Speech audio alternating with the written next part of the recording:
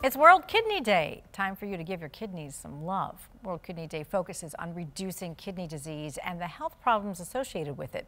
1 in 7 adults in the U.S. currently live with chronic kidney disease, and it affects women more than men.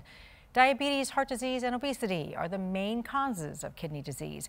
But there are also some infections that can damage your kidneys. If you've ever had strep throat, the antibodies that you naturally make to fight it can settle into your kidneys and cause inflammation. Now, most people recover, but for some, that inflammation causes permanent kidney damage. If you think you have strep throat, see your doctor as soon as possible.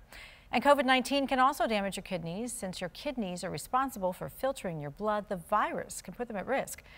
Dr. Savaj Demirjan is a kidney specialist at the Cleveland Clinic, and he says the kidneys can be impacted in a number of ways depending on the severity of COVID-19.